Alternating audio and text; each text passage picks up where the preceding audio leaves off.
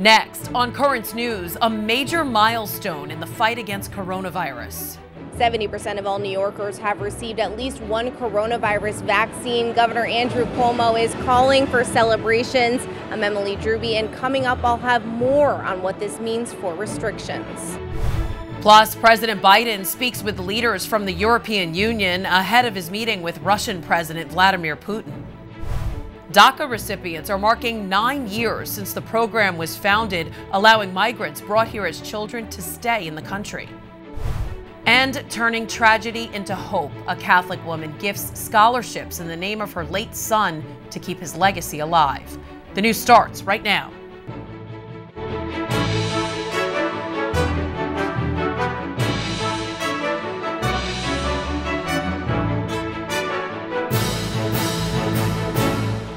It is the national goal, and we hit it ahead of schedule.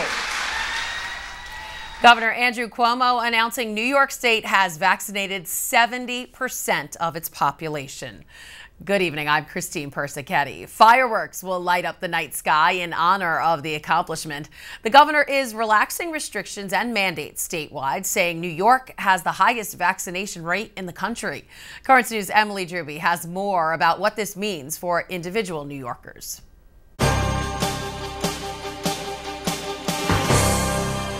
Give New Yorkers a round of applause. A major milestone, 70% of New York adults partially vaccinated. Now over 400 days since the state shut down, it's set to reopen. What does 70% mean? It means that we can now return to life as we know it. The governor announcing almost all state-mandated COVID restrictions have been lifted. That means no more social distancing or gathering limits for many places like camps, gyms, movie theaters, and sports venues. No health screenings or contact tracing protocols. Private businesses can impose stricter standards if they want to, but CDC restrictions, including masks, are still in place for healthcare and correctional facilities, schools, public transit, and homeless shelters. This is a momentous day. And we deserve it because it has been a long, long road. For adults with at least one vaccine, the city is at 68.4%, but some neighborhoods are still well under 50%.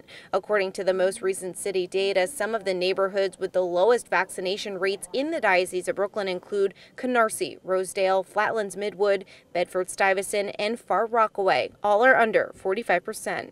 During a recent interview, healthcare officials from the Joseph P. Adabo Family Health Center in Far Rockaway said accessibility and vaccine education were part of the issue. They stressed the importance of reaching out for information. Come in and speak with someone and get an informed opinion. That's the most important part.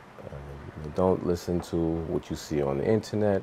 It's obvious there's still work to do when you look at some of the numbers in these neighborhoods. Even Governor Cuomo saying that we're still in this fight, but the state hit a major milestone, and Tuesday night there'll be a moment of celebration. Fireworks will ring out across the state, and landmarks will be lit in blue and gold, a tribute to the strength and resilience of New York. On the Upper West Side, Emily Drewby, Currents News. And don't forget, you could catch those fireworks tonight in honor of hitting the 70% threshold. They will go off tonight at 9:15 in New York Harbor. A Texas judge throws out a lawsuit against a hospital over its COVID vaccine requirements. Nearly 200 employees were suspended for not getting fully vaccinated as required by Houston Methodist Hospital. The lawsuit said the mandate goes too far and violates personal autonomy, calling the vaccines experimental and dangerous. The judge sided with the hospital, saying those claims about the vaccine are untrue. Meanwhile, President Biden is set to pitch in 500 million doses of the Pfizer vaccine to help address the global vaccine shortage. This comes after calls from Catholic leaders for vaccinations for underdeveloped nations. The international correspondent for the Tablet and Crux, John Lavenberg, spoke to Currents News about a recent declaration sent by bishops to world leaders. They talk about the fact that a lot of countries across the world aren't really out of the woods yet when it comes to the pandemic. A lot of countries still have high numbers, high transmission rates, and they really called on the U.S. and the European countries and the leadership in those countries to get their vaccines and accelerate the process of getting vaccines to these countries. They really called on the leaders in these countries and said that when they work in a productive way, it can really go a long way in helping global solidarity. They mentioned things, labor rights, violence around the world, in addition to the vaccines. They talked about a myriad of issues that they think these countries can be leaders in. The bishops suggested using programs such as the global initiative COVAX to ensure the equitable access of vaccines for all. President Biden's overseas trip is in the final stretch with a major agenda item on deck. Biden will meet with Russian President Vladimir Putin on Wednesday. A showdown expected to tackle heavy topics like nuclear security and cyber attacks at a time when U.S.-Russia relations are at a low point. Karen Kafa reports. President Joe Biden arriving in Geneva on the heels of his effort to reaffirm U.S. relationships with European allies at the G7 and NATO summits. One of his goals, walk into a summit with Russian President Vladimir Putin Wednesday with that Western solidarity behind him. We share a long history with the United States. We shaped much of the last century, and now it's time to shape this century. Biden has said he may seek some common ground with Putin, things like climate change and Iran's nuclear program. But cyber attacks originating in Russia are also expected to be raised. It's still unclear whether they will discuss the jailing of Kremlin critic Alexei Navalny and other dissidents and the imprisonment of U.S. nationals in Russia. That's where U.S.-Russia observers say Biden needs to talk tough with Putin. He's at war with Western standards, Western norms, and he's flaunting his power. So President Biden can deal with him with respect, but he can't sugarcoat that. Most agree the meeting won't bring big immediate outcomes, but Biden can set a tone. The best that President Biden can do is telegraph that he is full of resolve, that his government is resolved to respond if the Russians continue, that there will be consequences. U.S. officials expect Wednesday's meeting to last between 4 and 5 hours or longer. Unlike his predecessor Donald Trump after the 2018 Helsinki summit, Biden won't hold a joint press conference with Putin after. In Washington, Karen Kafa, Currents News.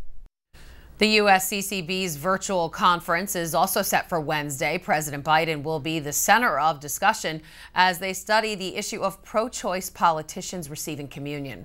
John Lavenberg will be following along and will have full reports on both Currents News and the tablet.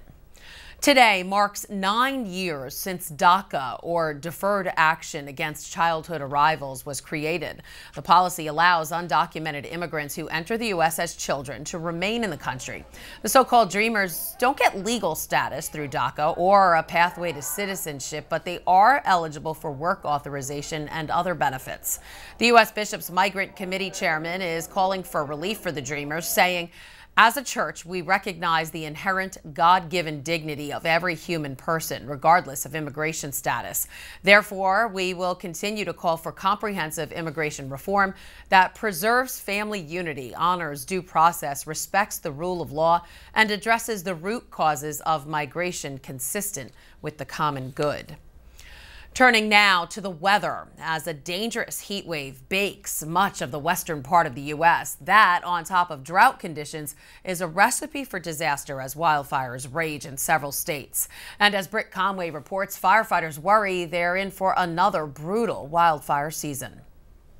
Fire after fire after fire.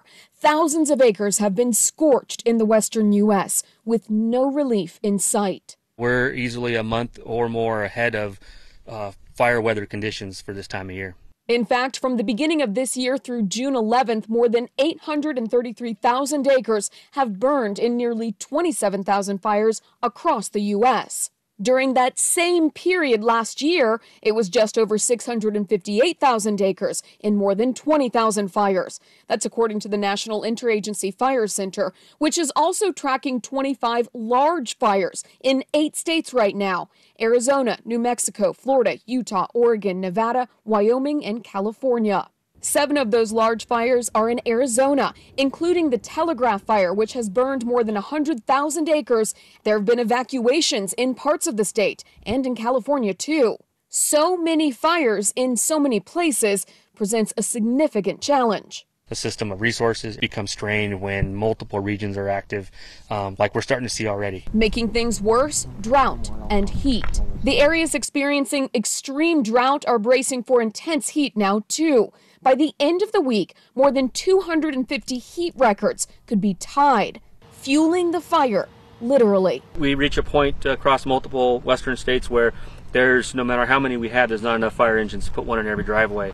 I'm Britt Conway reporting. Israel's new government is getting to work after being sworn in by a very thin margin. Israel's ousted Prime Minister Benjamin Netanyahu is attacking the new government led by his former chief of staff turned rival Naftali Bennett. The new prime minister is promising a government that works after more than 2 years of political dysfunction.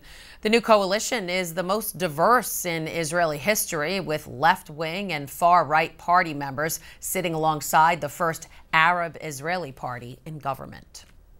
There's a lot more news headed your way, turning their loss into someone else's gain, how a Queens couple is keeping their son's memory alive.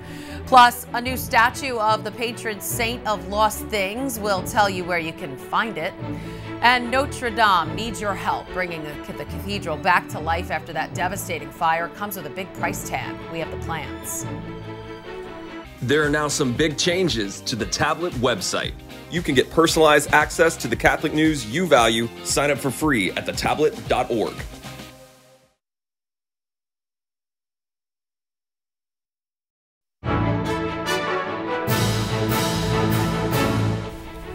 After their 42-year-old son died from cancer, a Queens couple decided to keep his memory alive.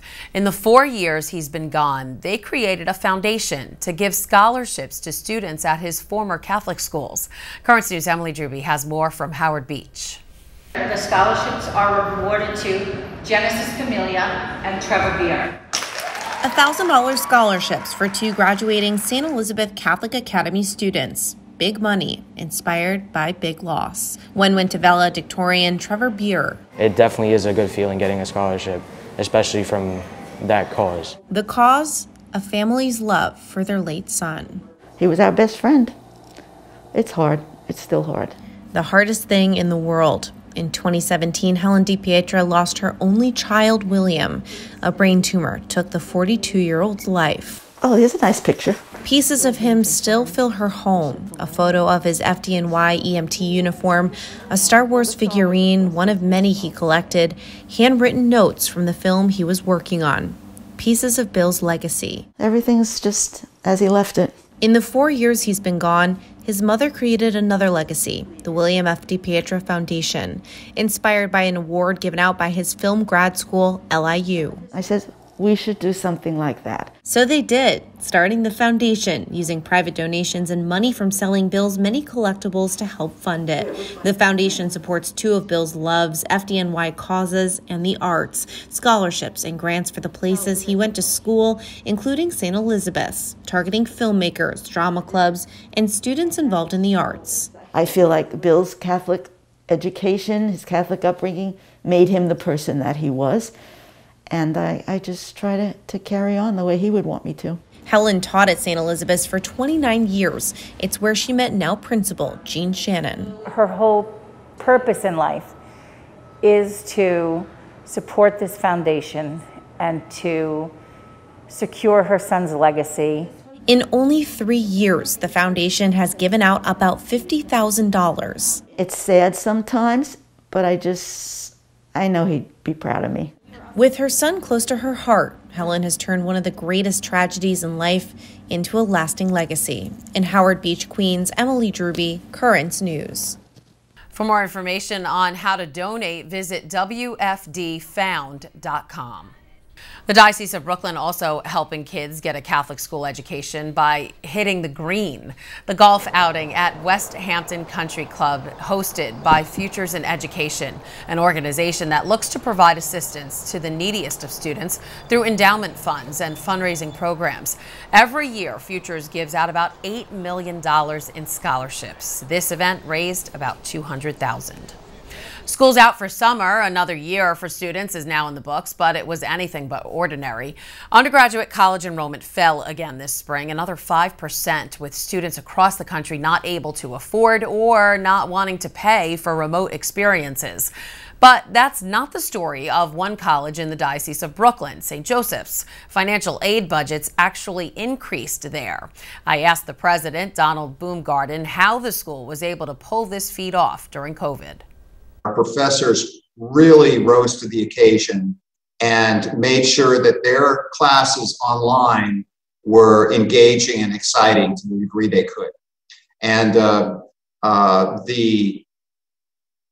work that we did to keep the students tied to us in that way proved to be really effective, because then over the summer, we actually were able to hold on to our students, and we even had a good fall recruiting session for the first year students. One of the things I also did, I froze tuition, and I also took out a number of fees so that students were not as challenged financially to come to St. Joseph's. Now, we're already a very reasonable school, but that made us even more reasonable. So those are a couple of the things that we did that allowed us to thrive in a really difficult environment. Great. I want to look at the breakdown of St. Joseph's. Affordability is part of the school's mission. It has one of the lowest tuitions for an independent college in the New York City area. 99% of students at the Brooklyn campus receive some form of financial aid. And like we mentioned, financial aid budgets have only gone up due to COVID. The college was able to disperse nearly $4 million in federal aid and over $100,000 in emergency aid. So what has been the response from students during this? Well, I think you know how they say the proof is in the pudding. You know, one of the things that happened was we've had a very high retention rate, so we didn't lose a lot of students. So when they received the federal funding, they were able to, if they wished to, apply it to their bills, to their college bills. And we even had a special giving day, which we do every year. And last year's giving day to the alumni was the creation of a COVID emergency fund for our students. So we used that money, well over $100,000, to help them with things like computers and books and in some cases food and the really important things in life. So the college reached out to them with this aid, and I think the students responded by staying with us and by continuing to work hard in a really difficult situation. Also interesting, St. Joseph serves a minority-majority population here in New York City. 75% of the students reside within 10 miles of the campus. Many were worried when the pandemic began that disparities would increase and many minority students wouldn't be able to return. Well, that wasn't the case at St. Joseph's. Talk about that. Yes, we have, first of all, we have, you're absolutely right. We're a majority-minority campus here in Brooklyn. And the diversity of the campus is astonishing. In other words, we have Hispanic students, we have African-American students, we have Asian-American students, but we also have students from all over the world. I teach every year. So in the fall, I taught my course. I teach a course on American roots music, American folk music. And so I had a student in my class that was from Nepal, and he was literally in Nepal. Wow. I had students that were from Guatemala, Ecuador, here living in the city, students from Egypt and from Nigeria. So that the student body in Brooklyn is incredibly diverse and exciting. And one of the things with those students, many are first generation. College is a big deal to them and their families. It's a high priority. They want to get their degrees. Many of them are working. They had jobs. So our students that we do have, even though it's a diverse population, we've been really successful in maintaining them and, of course, in supporting them. So all of these students are receiving various forms of financial aid. The average student in Brooklyn probably spends no more than $15,000 to $16,000 a year, which is, you know, a price which puts us on the par with any of the state institutions if you add in fees and other costs. That was St. Joseph's College President Donald Baumgarten. A Brooklyn parish now has a new place of prayer. Our Lady of Grace Parish in Gravesend, Brooklyn, blessing a new grotto and statue dedicated to St. Anthony. The pastor thanking his flock for donating to the grotto, while also praying the patron saint of lost things will continue to bless the church and the school. Notre Dame Cathedral is accepting donations to repair the interior of the iconic building. The Archbishop of Paris is launching a new appeal to restore and modernize the cathedral ahead of its 2024 opening. They're looking for up to 6 million euros for the project. That's a little more than $7 million. More than 85 million euros, or $105 million, have already been received or pledged for the overall rebuild of the 13th century cathedral, which was destroyed by a massive fire in April of 2019. All donations are being accepted through the Friends of Notre Dame de Paris. Still to come on Currents News, something you'd never find in my house, a surplus of Girl Scout cookies. Why boxes and boxes of Thin Mints and Samoas are sitting in a warehouse. And who doesn't love a good bedtime story? Grandma Betty's got one for you. We'll listen in. I have to practice it, though, before I do it.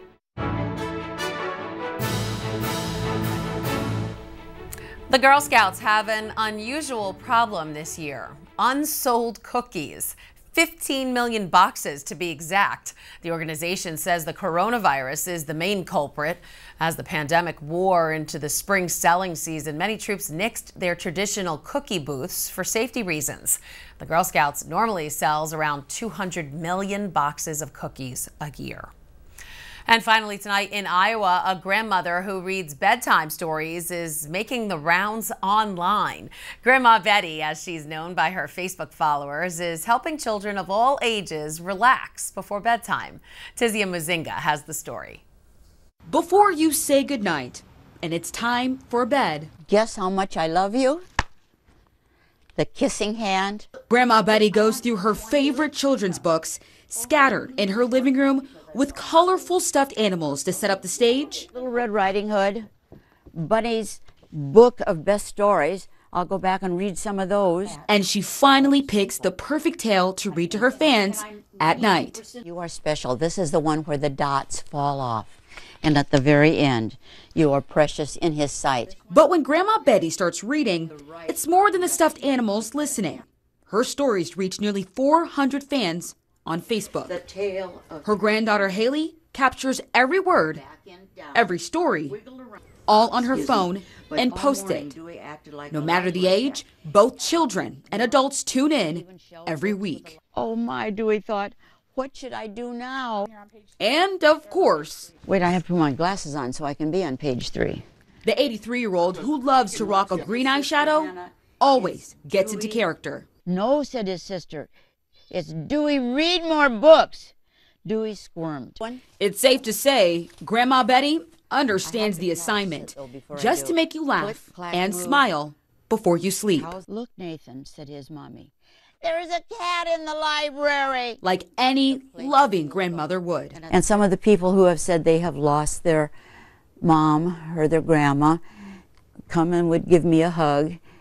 And they cried, and I cheered up for them too and everything. I said, well, if I can help you, I'll be happy to be a Grandma Betty for you.